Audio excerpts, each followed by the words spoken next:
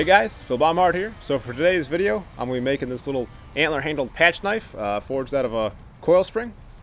So basically what a patch knife was just a small utility knife that would be carried by guys with muzzle-loading rifles during the 1800s. So with those black powder rifles they had, they'd pour the powder down, and then their projectile would be wrapped in a cloth patch and then put down the barrel on top of the powder. So this was just something that they could use for cutting the cloth for that patching material. But basically just a utility knife. And I don't know that the term patch knife was used back in antiquity. I think it might have been a invention of the modern era nowadays. But it's still a neat little knife, and you could use it for camp chores, hunting, field dressing game, that kind of a thing. But if you're interested in getting a knife like this, I've got a Etsy web store, Blackheart Forge, where this knife is currently listed for sale. But if you buy something from that Etsy web store, you'll be supporting the forge and helping me to keep doing what I do. But without further ado, we'll get the forge going, and I'll show you how I made this little knife.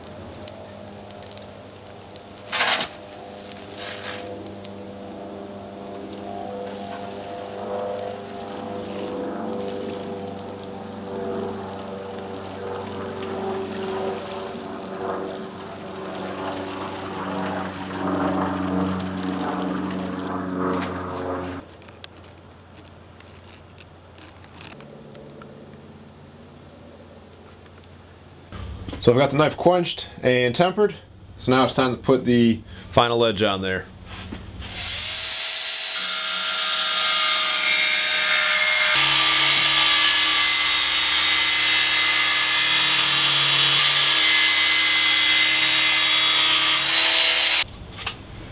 So that was one of these fresh belts that you could really, just from the way it was throwing sparks, you can tell it was doing a much better job than that belt that had a little bit more wear on it.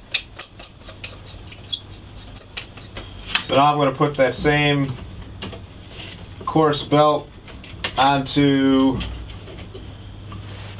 the standard workshop grinding gizmo.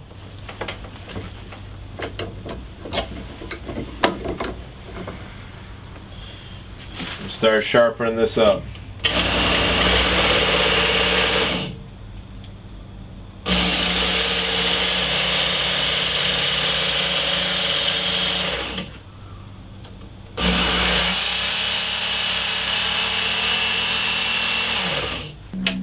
So to polish the little copper medallion that I'm going to be putting on the antler handle here, I got my a piece of leather, and then I set my emery paper on top of that, and then I'll rub the medallion into that, and then since the leather has a bit of give to it, I'm able to get more of the surface area. And I'm able to give it kind of a nice shiny professional looking appearance.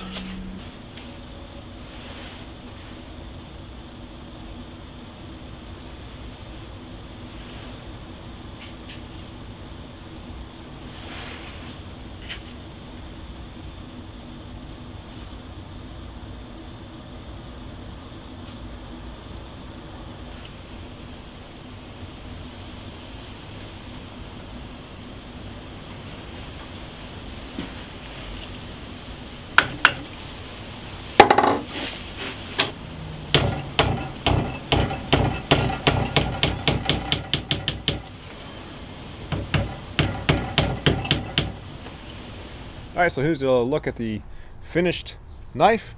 I've got a nice little leather scabbard for it. With this belt loop here, it's actually going to ride kind of horizontally. I've envisioned this as kind of a knife for a right-hander going on the left side, so it'd be kind of like a cross draw, but a left-handed guy could use this just as easily as well.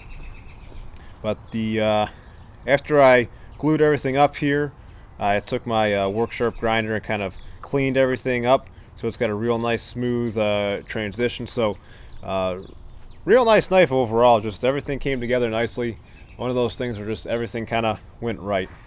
Feels nice, is just the way that curve of the antler is, kind of just fits in the hand there. But either hand works, but I like it best in that right hand where you kind of pinch it between your thumb and finger, and your other fingers kind of go around it, much like a fencing foil, if anybody's ever done any fencing. So as I was doing research for patch knives, I found some knives that were found in Nepal that I guess were issued to some of the Gurkha warriors that were working for the British Empire. So it was kind of neat to see that this idea kind of actually has some historical basis to it. So here's a look at what it would look like on your belt. So I got this on my left side, set up for cross draw. So don't look bad at all. It actually holds real tight to your body, so if you had like a coat or something over it, or a long shirt, it would just be completely covered. If you wanted to go that route, you could pull it off to the side more. But yeah, just kind of a cool little knife. I'm really happy with the way this guy turned out. So if you're interested in getting this knife, it's going to be on my Blackheart Forge web store on Etsy. So if you think you'd like to own this, go ahead and check it out. I've got a link in the description box. But I hope you guys enjoyed the video. Thanks for watching, and until next time, be more Viking.